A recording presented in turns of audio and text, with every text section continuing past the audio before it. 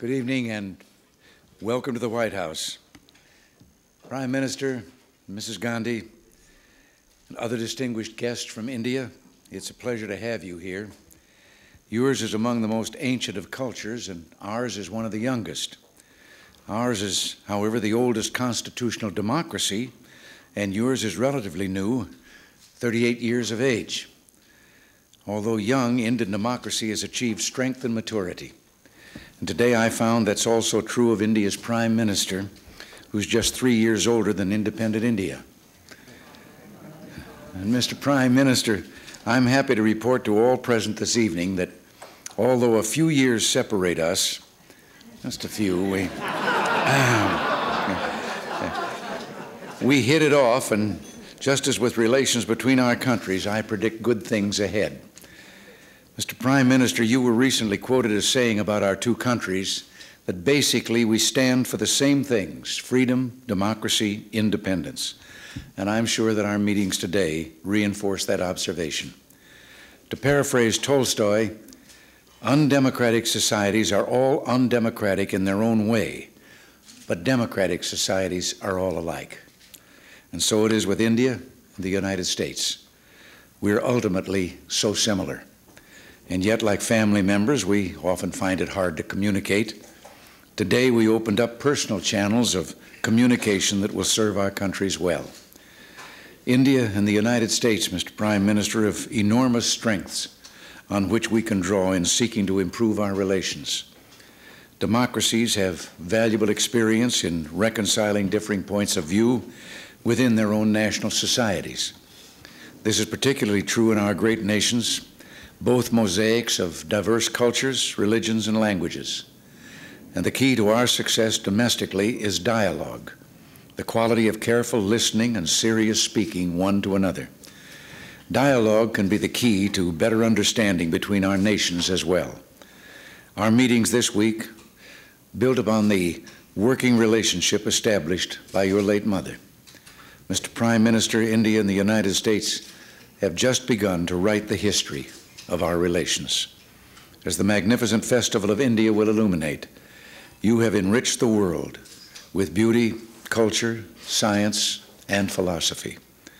Perhaps your most precious gift to us has been the many Indians who have become proud citizens of our country. Some are here tonight, and they embody the human bond that is between us. Being the Year of India in America, your visit and the Festival of India couldn't have been better timed. We have today set out an agenda for deepening our cooperation across a broad spectrum of issues, ranging from political to economic and scientific. This afternoon, our two nations agreed to extend by an additional 3 years the very successful science and technology initiative launched as a result of my meetings with the late Prime Minister Indira Gandhi in 1982. This is one example, an important example of the kind of cooperation that bodes well for the future of Indo-US relations. So let us move forward together. And with the greatest of admiration for you and the great nation you lead, I propose a toast to Indo-American friendship.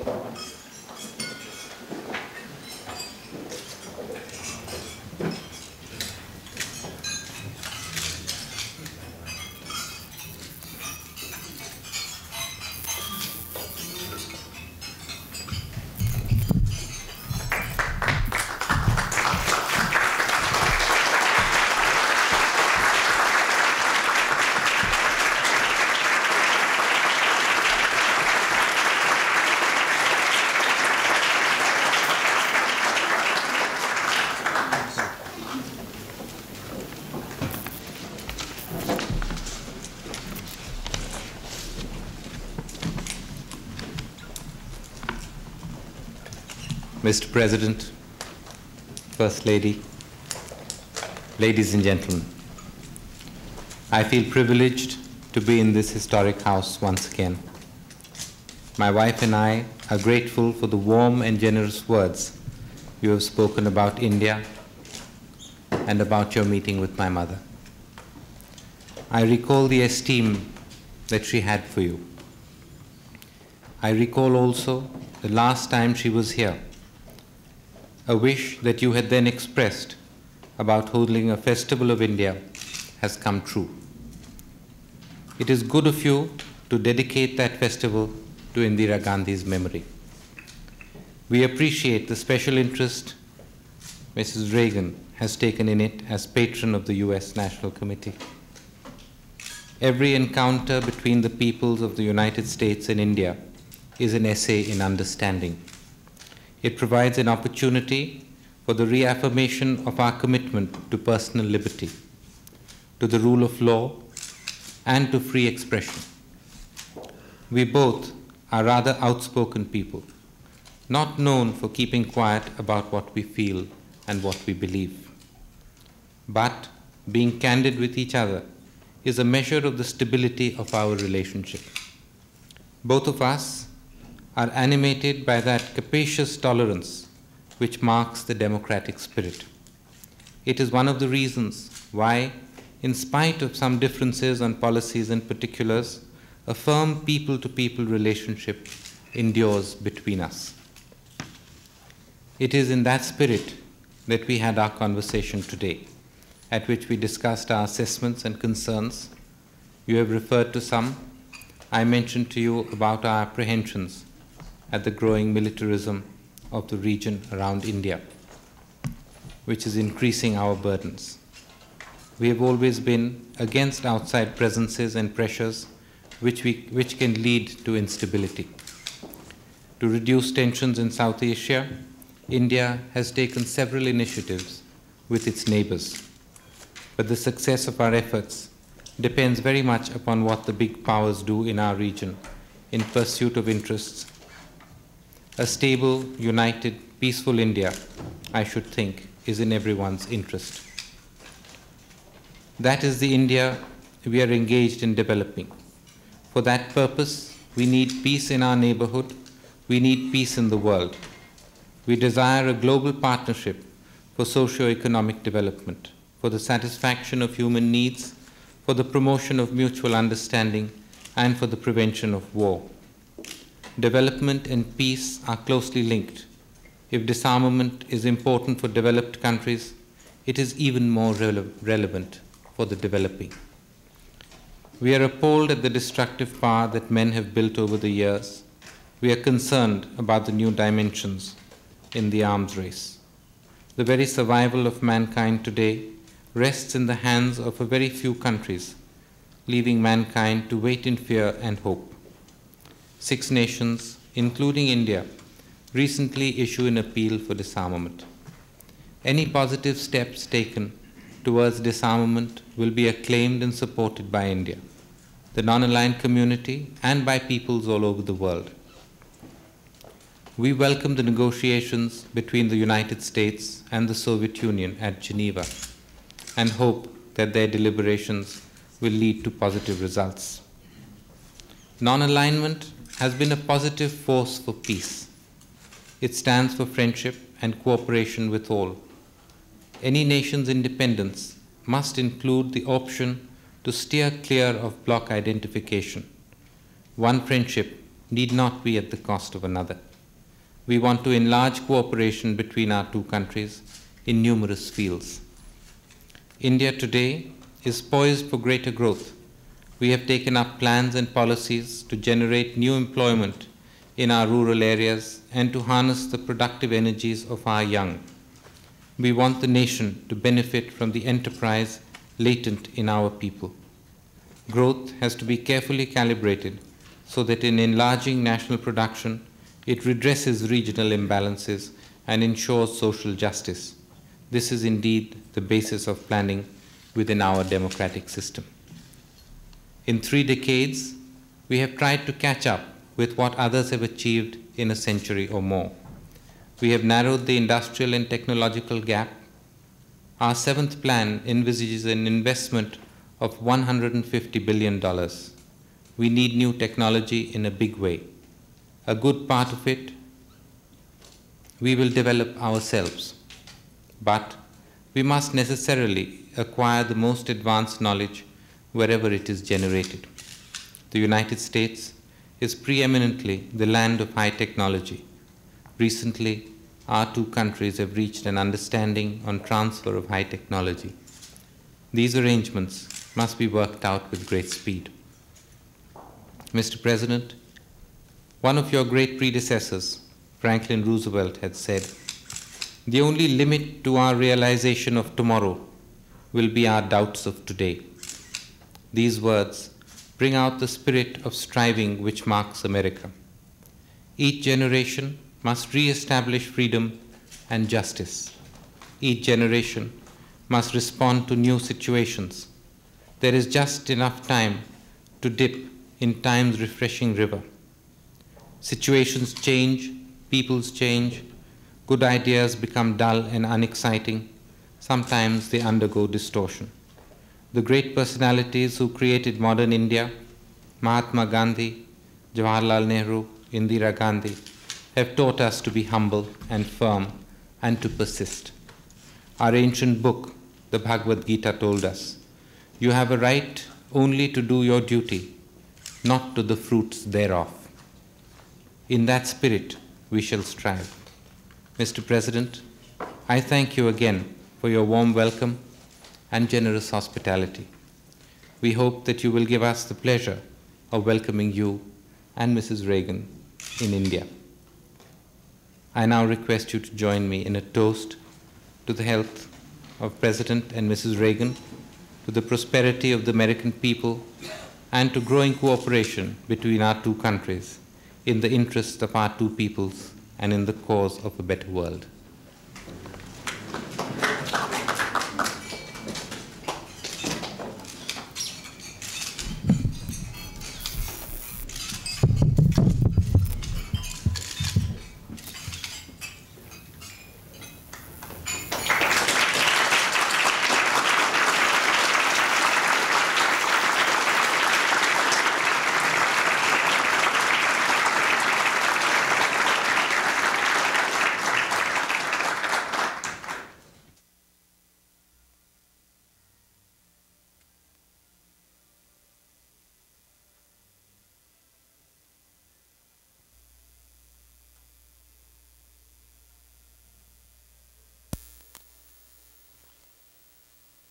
Gentlemen, Maestro Mstislav Rostropovich and Mr. Lambert Orkis.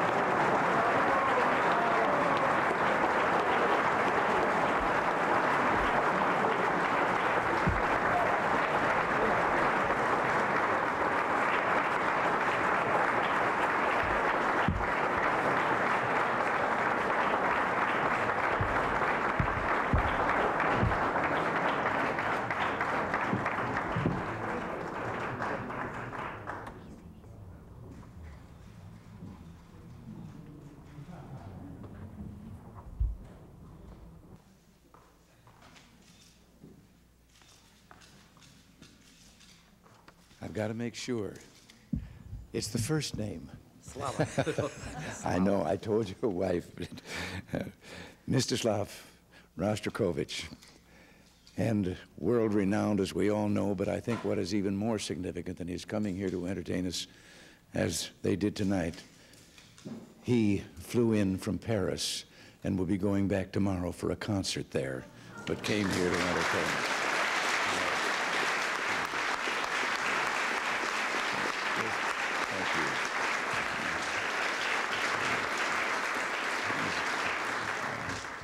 He's world-renowned not only for his great talent, but for his deep conviction. And Bernard Orkis, with him, is also world-renowned, has soloed with the National Symphony, and we're delighted to have had you both here and for the entertainment that you've provided.